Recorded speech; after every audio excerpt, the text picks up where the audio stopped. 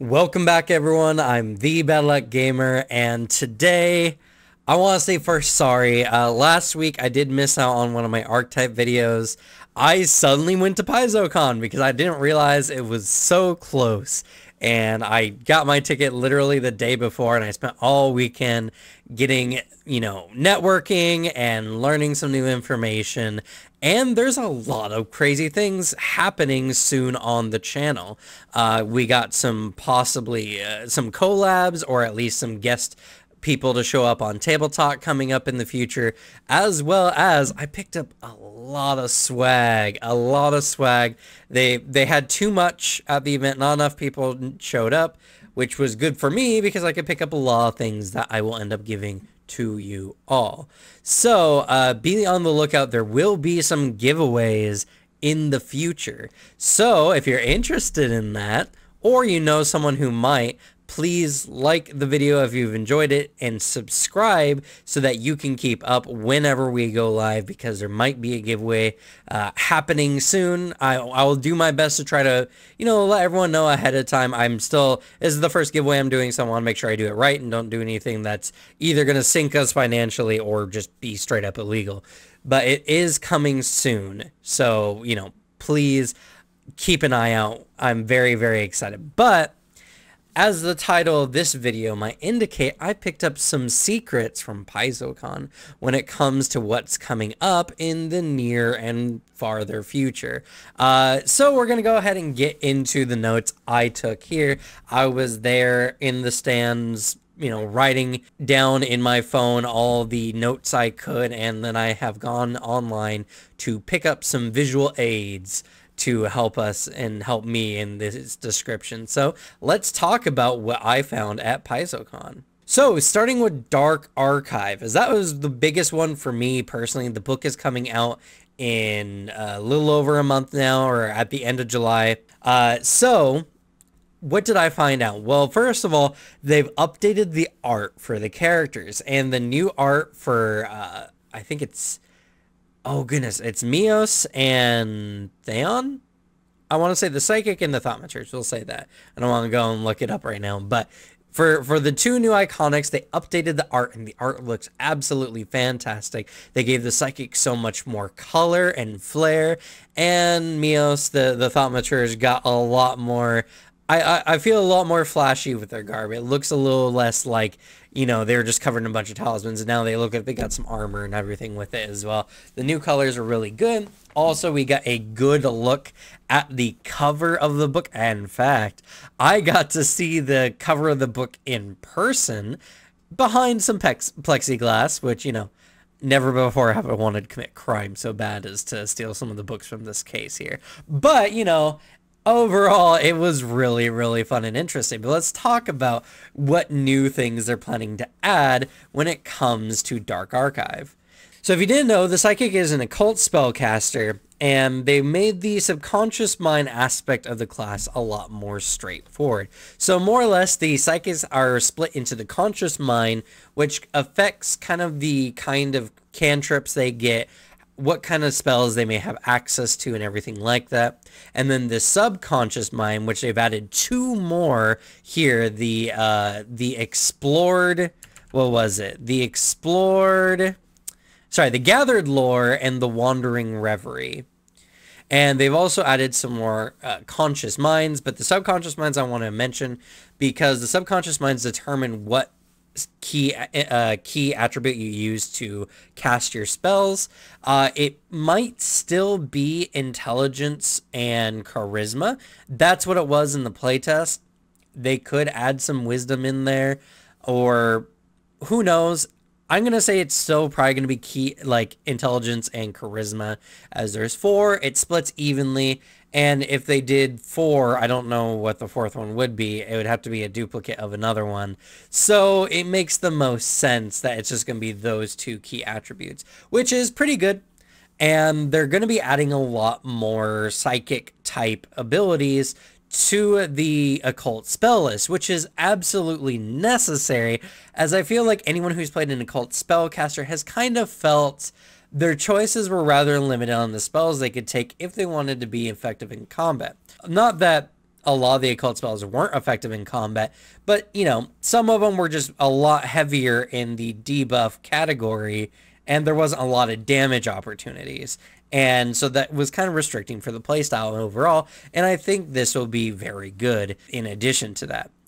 Along with the Psychic, the Thaumaturs got a little bit more evened out. They made it a little bit more straightforward, but there's still a lot of depth. They added 3 new, what were they called? They added 3 new implements, the Regalia, Bell, and Tome implements, and they've divided all of the implements into 3 different categories of 3. 3 is a very big thing when it comes to the Thaumaturs, and when it comes to that, they have active implements that have actions they can perform on their turn. They have passive implements that give them special buffs consistently, passive buffs, and then they have reactive implements that allow them to do certain things when it's not their turn. So the Thaumaturs, I think, is looking really good. I think they got a lot of things going. A lot of the initial jank, if you saw my earlier video on my first impressions on them, I thought that there was a little bit of jank, and I thought that some of the themes for the Thaumaturs weren't really meshing well. I do think that they've answered a lot of this, but we won't know 100% until the book actually comes out. And I want to mention about this as well. Until the book comes out, a lot of what I have here is going to be pure speculation. There's not going to be 100% information because they didn't give 100% information beyond like these last couple of slides where they were showing, you know, some of the class's initial features. Even then, they didn't talk about exactly how they worked or what they changed from the playtest. So a lot of the information I have for you is just going to be half. It's going to be half of what they showed us and half about what I'm going to speculate because they didn't give us everything. But yeah, the Dark Archive is coming out with quite a lot. The Dark Archive has sections called case files, and each of these sections address some paranormal aspects that the book is going to provide. Like, for instance, the cryptids, where there are going to be monsters that are going to be different than the standard that appear in Golarion. Now, it's really hard to differentiate between a supernatural creature and just a magical creature, because in Golarion, there's so many creatures that in our own world we would regard as being supernatural. So what makes a cryptid? Well, the cryptid creatures are going to be a lot more different. They're going to have abilities or powers that make no sense and do things that seem to break the rules of reality as far as Golarion is concerned.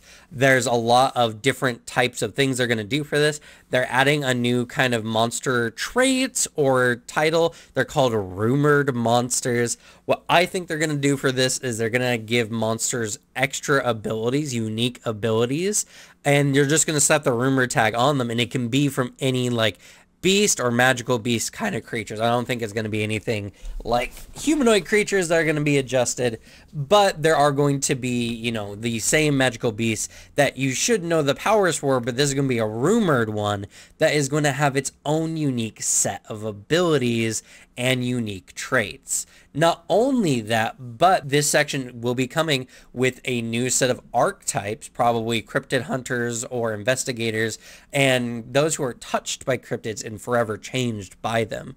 As they mentioned in the on the live stream, that these archetypes are going to be altered by these cryptid creatures, cursed maybe in some way or have some ability. It's very, very interesting, and they're going to have some extra items included in this as well. Probably items that help find cryptids and maybe items made from cryptids as well. I'm very, very excited for this. Secret societies is next on the list, and secret societies are very interesting. Now, if you looked at the world book, you know that there are some organizations, and they often come with their own archetypes, their own special unique items, and maybe other benefits for characters who are associated with them. This is going to be very much like the Firebrands, the Hell Knights, all these organizations that came from the world book, and I'm very excited for this. They didn't really give too much information, though. They did show us some pictures that I'll show up on here as well, as there are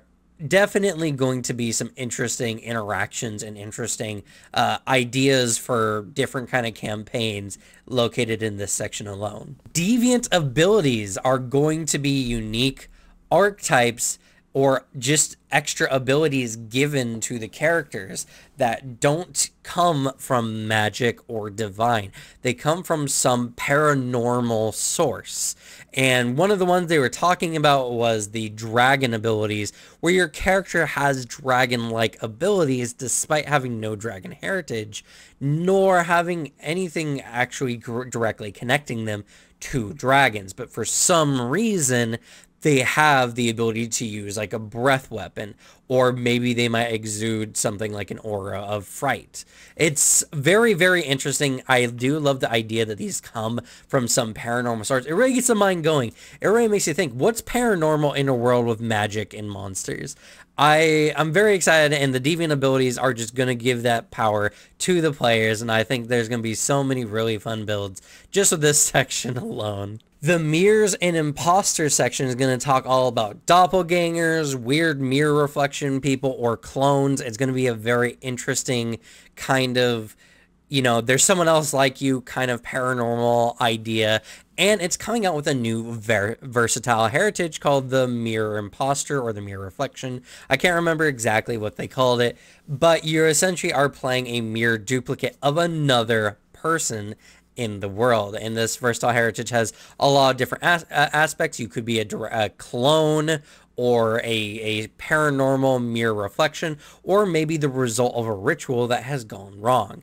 In any case, this is going to be a very interesting and very fun versatile heritage, and very unique, as this is something that you don't really think about when it comes to ancestries or heritages, to have something like this and how it might affect your characters. So I really think there's going to be some really fun builds, and Paizo has already shown that a lot of the heritages they've added to the game add just a deep level of quality and intrigue to the game. So I'm very, very excited for this one in particular. The cults section is going to be super exciting. They're going to talk about all the various cults of Galarian that have shown up in many of their APs, and maybe some that have not shown up in their APs but have been hinted at in the lore.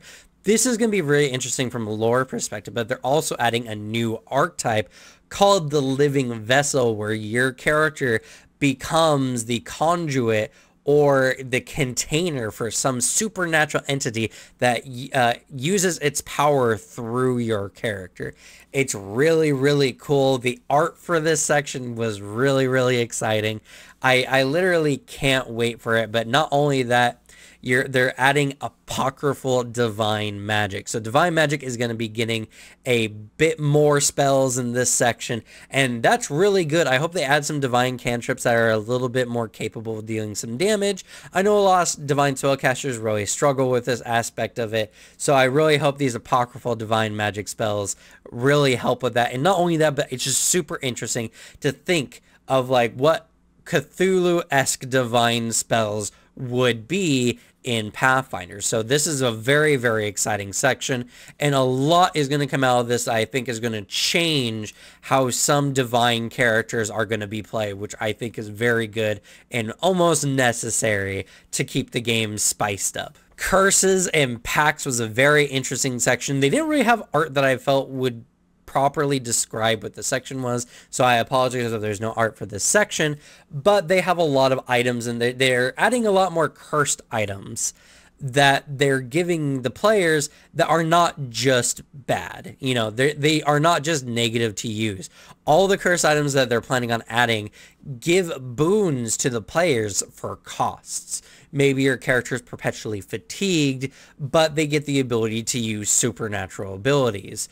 Or maybe one of them was that your character, it was like a key that they inserted into their stomach, and it opened them up, and it made it so that their character needed to consume like twice as much food or something like that, but your character was also able to remove bad contents like poisons and such from themselves a lot easier. So there's a lot of really cool things about this. They're also adding another archetype to this section, the Pact Binder, which is a lot more of a role play style archetype dedication, where whenever you come across a super powerful entity, you're able to make pacts with them to gain special boons at probably some kind of cost. Overall, it's a very, very exciting section, and cursed items really needed a more valid reason to show up in your games other than to be punishment for the players. So I think this is going to be a very good and very strong addition to the system overall. Temporal anomalies is going to be a really big part. They're going to be adding all kinds of time magic, which is going to be very, very interesting. And not only that, but they're adding two really fun archetype dedications. They're adding the Chrono Mage and the Time Mage and the Chrono Skimmer. No, I think I got those backwards. Let me check my notes here. The Time Mage and Chrono Skimmer. Yeah, Time Mage and Chrono Skimmer. It's going to be they're both very, very interesting. The Time Mage, I think, is going to be another class archetype. So you pick it when you start your class initially. It changes. You have to pick its dedication up at level 2. But you're going to get a bunch more interesting abilities, and they might just have it as a general spell casting type archetype dedication. Either way, it's going to be cool. They're going to get a bunch of spells and probably some focus spells thrown into the mix as well. It's very, very interesting. And then the Chrono Skimmer is a character archetype that is going to allow the character to alter time in certain ways, to maybe like jump to the future or to play back time and get like intuition on what's coming up to give them bonuses to reflex saves and all that kind of stuff. These are all just my guesses, but from how they are describing them, this is how I feel both of these are going to go, and it's going to add a bunch of timey-wimey fun stuff to Pathfinder, which I think is going to be really fun and very interesting, and hopefully Paizo has demonstrated that they have a very keen mind to not break the game. Hopefully they make time travel make sense and not create headaches for the GMs out there when the book comes out. The last section we're going to talk about when it comes to Dark Archive is going to be the Mindscapes. And the Mindscapes is going to be a fun aspect where you can go into mental mindscapes as special kinds of terrains with their own unique kinds of hazards and all kinds of stuff like this, as well as they're going to be adding a new type of combat called psychic combat. And psychic combat means you're using your mind to literally fight each other. And this does mean that characters that are a little bit more mentally focused have an advantage, but characters even like the Barbarian, who might have really good charisma with high intimidation, might still be capable of defending themselves in this space. It's not a guarantee that brainy characters are going to always succeed, and I think this is going to be just another system to add to your games to make the story much more interesting as a fun flair for the event.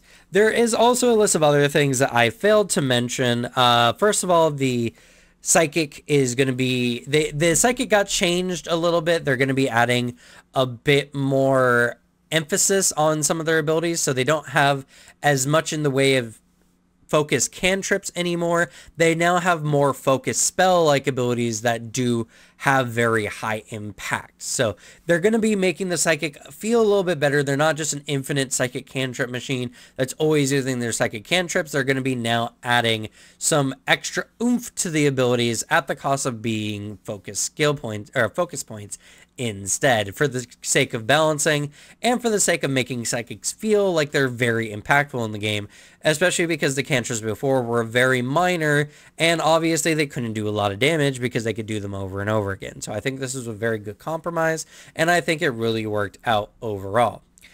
Something I did forget to mention in the mirror section as well is that they're adding a bunch of new hazards, new paranormal hazards, and haunts to the game. So if you're a GM who's been really itching to throw your players into a haunted mansion, this is going to be the perfect time to throw them in with a whole new list of things you can throw their way and make your life easier when it comes to coming up with new ideas on how to spook your players half to death, or all the way, depending on if they've crit failed their check. They're also going to be adding a new set of paranormal adventures. Let me pull up the list here since I don't have them all memorized by name, and I can't imagine anyone who would unless they're better at memorizing things than I am. They're adding a bunch of new short adventures. These are one chapter kind of adventures. The Beast of Birchfrost, Shaking the Helping Hand, A Song of Making and Unmaking, Lady of the Harvest, The Verdure of Ilbidos, Wishes in Krasnoprudny, okay, Tomorrow's Feast, and The Last Dream. And each of these are going to address different kind of paranormal events. Some of them are going to be dungeon delves. Others are going to be more investigative, mystery-style adventures. There's going to be cryptids. There's going to be weird creatures. There's going to be unique types of magics and spells. These are going to be very fun overall. And on top of that, they're going to be adding a new set of incident reports, which are story seeds. They give you maybe a stat block or an item block and then a narrative, and then they're going to let the GMs go with that. And they're going to be adding, I think, 8 or 10 of these to the book as well. They're going to be very, very interesting. They're going to let the players... These are what I really liked in something like Anima Beyond Fantasy. They give you a mystery that you can use as a kickoff for your story, and the GM can then take it in the direction they want to take it. These are really good, and they're also especially good if you want to throw in a mid-adventure kind of side story or twist or something when your players kind of deviate to take away from the main campaign for a little bit. Let your players refresh on that and then get back on things. I think story seeds like this are going to be really, really huge. There's going to be more magical items added to it, and this section was really, really fun. And I apologize if this video is going to be really on the longer side. There's a lot of secrets, and I could have split it up into different parts, Dark Archives being its own section in this section. But I have so many videos to make in the week that I just really can't be bothered to split it up and make 2 separate videos, 2 thumbnails and all that. So we're just going to continue with some of the notes I picked up from the other things they're adding to the game as well. First and foremost, they're adding a new book just announced called the Treasure Vaults, where they're going to be adding all kinds of new magic items. There's going to be a section dedicated to improving alchemy, and they're going to be adding to the crafting rules already in the game, which I'm super excited for because the crafting rules are really good. They might be adding new materials. They might be adding new ways you can alter the length of time it takes to create items. I am very excited for them to be adding to this rule system in general, and there's going to be a lot more magic items for the players so that there's going to be even more variety. And Pathfinder already has a lot of magic items, so this is going to be a very solid book overall, and I absolutely can't wait for it. They have a new level 11 standalone invention called the Shadows at Sundown, which is out already. You can check it out. It's going to be a new Corvosa, Corvosa is an area in Galarian, and the art here was really, really cool, really, really creepy. Got some undead stuff going on, and it's going to be a more horror-themed adventure.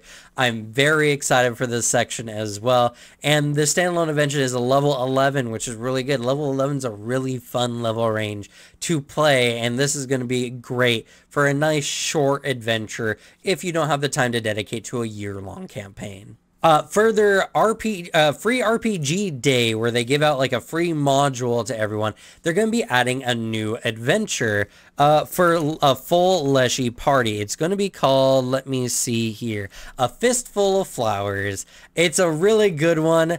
I spoke a little bit with the writer of the Leshies in general, Linda. She was very marvelous. I absolutely enjoyed talking with her, and the Leshies are really great in this little free RPG.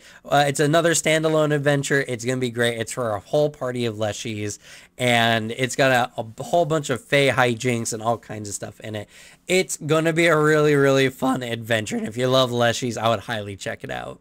And they'll probably be adding maybe some new Leshy stuff in it as well. They're remaking some of the older modules for Pathfinder 2e. One of the ones they're going to be starting with is Crown of the Kobold King, which is a 1 to 5 adventure path that is going to be continuing on, probably for a full 1 to 20. And the real interesting thing about this adventure path is that it was the one that started the Tyrant's Grasp, which is the big kind of meta plot of the Lost Omens arc. If you know the Whispering Tyrant and what he's done, this adventure played a part in those future events. So it's definitely excuse me, it's definitely an adventure path you want to look into if you're interested in the history and lore of Lost Omens and Galarian. The new Impossible Lands book is going to be absolutely amazing. It's going to be talking mostly about the east coast of Garons, the southern continent. It's going to be talking about Nex and Geb, the two magical nations competing with each other. Nex being now a more wizard magic-based society, and Geb being the nation of the undead, as well as they're going to be talking about Alkenstar and the Mana Wastes. So there's going to be all kinds of really fun stuff in this section here. They're also going to be adding 5 new ancestries to this section as well. Some of the pictures on here, one of them is sentient food that has evolved to be its own kind of ancestry, which I think is super interesting. And they have these short little rhino people that are going to be really cool as well. A lot of very visually interesting ancestries. A lot of interesting lore that is going to be in this section as well. Some of the things they also mention is there's going to be an ooze town where everyone in this town is made of some kind of ooze or ooze morph. It's going to be very, very exciting. And this book is going to offer a lot more as far as weapons are concerned, new spells possibly. I do think that this book is going to be probably my favorite area book to come out. The Mwangi Expanse was really, really good, but I think this one is just going to be even more fantastical and is going to have a lot of really, really cool lore stuff. And also Alkenstar and Dogan's Hold is going to be involved, so there's going to be a lot more guns, I feel, coming out in these new books. It's something I'm just really, really excited for. And all this will be coming out in November, so keep an eye out for this. It's going to be a really good book and one I'm definitely going to be picking up and reviewing. Along with this new section, they're going to be adding a new adventure path called the Blood Lords, where you're going to be playing a bunch of undead lords of the nation of Geb, and it's going to be not necessarily an evil campaign, but a campaign where you're dealing with lots of the undead and the various, monarchies and hierarchies of the lands of Geb. It's going to be very, very interesting, and I think this adventure path especially is going to be incredibly interesting. Speaking on adventure paths, they're going to be adding Kingmaker, a full, thick campaign book, real thick campaign book with all kinds of rules from the popular game by Alcat Games. They've been looking forward to this adventure path for a while, and it's going to be a whole just big campaign book. Is going to be another 1 to 20. It's going to be a really, really solid one, and it's not going to be split up to modules like some of the APs. This is going to be a full 100% campaign book like Rise of the Rune Lords, and I think this is going to be really interesting. And if you're thinking about getting into the game and you maybe want to run for a game for your players, keep an eye out for this book, because this is going to be a really, really good campaign book. And then last but not least, they will be coming out with a little bit later the Gatewalkers adventure path as well. It's going to be a very interesting one. They're going to be there's been a worldwide case of amnesia. For some reason, there's going to be a lot of planes hopping, going to different dimensions, leaving reality entirely, they mentioned. So probably a lot of that psychic combat stuff that I mentioned before in the Dark Archive section. They're adding a bunch of new stuff. They're going to be adding archetypes to this AP as well that I think is going to give players access to psychic abilities. So it not like being a psychic, but you're going to have access to weird mental abilities, new archetypes dedicated around psychic-like abilities. And I think this is going to be really good. I think it'll be a good addition. Whoops, sorry there. A really good addition to the game overall. But with that, I've been talking straight for probably 30 minutes now, so I'm going to rest my voice. PaizoCon was amazing. If you have not checked out my Twitter, please do so. I'm actually going to link my Twitter now, from now on, down below in all the descriptions. You can check out my Twitter. I vlogged my whole time while I was there, and I got to meet a lot of really wonderful people in the space, including No-Nat ones for the first time in person as well. So if you want to hear some stories about that and see everything that's gone on, please check it out there. And as I mentioned earlier, keep an eye out on the channel. I got a lot of swag and stuff from PaizoCon, so we're going to be doing some giveaways in the near future, and I'm very excited to be expanding this channel. I feel like we're going to be having a lot of growth in the near future and a lot of very sudden growth. So get ready. The community is going to expand, and if you want to be a part of it, join our Discord, subscribe to the channel. We're going to be going a lot of places, and I'd love to have you all come with me. But with that, we're going to go ahead and end it here. Good luck with your games. Leave the bad luck to me, and I'll see you all next time. Bye.